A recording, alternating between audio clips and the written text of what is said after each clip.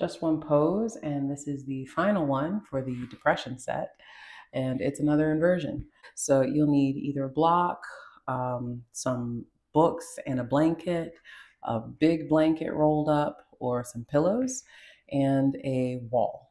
You're gonna put the block or whatever you have against the wall, and we're gonna lay down on that block.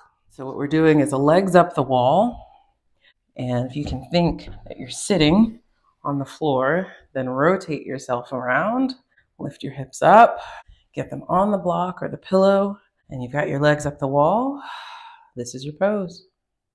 You're welcome to get multiple blocks, multiple pillows, get at whatever height feels good for you. And of course, we're always going for 30 seconds to a minute, but feel free to stay here a little bit longer. Inversions are fantastic for us.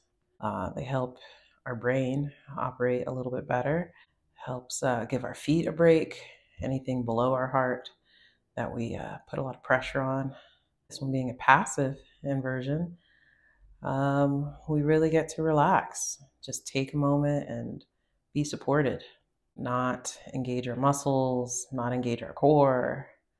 We just get to be held by the floor and the wall. If you want, you can go ahead and spread your legs out, go for a straddle.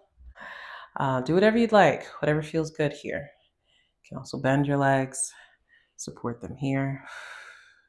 And when you're ready to come down, you're gonna come out the way you went in, lean over to one side, roll off of the block, sit yourself up. Take your time being upright again. And that's it. Just one pose.